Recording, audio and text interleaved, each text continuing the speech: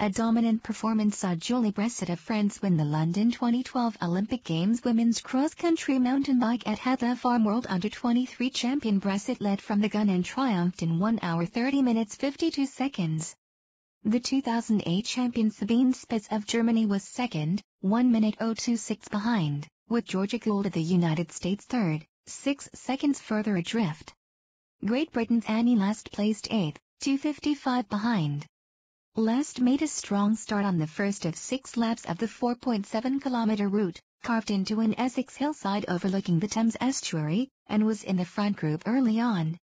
The 21-year-old from Bakewell was in good company and was behind only Bresset at the end of the first lap, and the Frenchwoman forged on in the second, leading again, with Spitz second and world champion Catherine Pendrell third. Last was 5th, 11 seconds behind.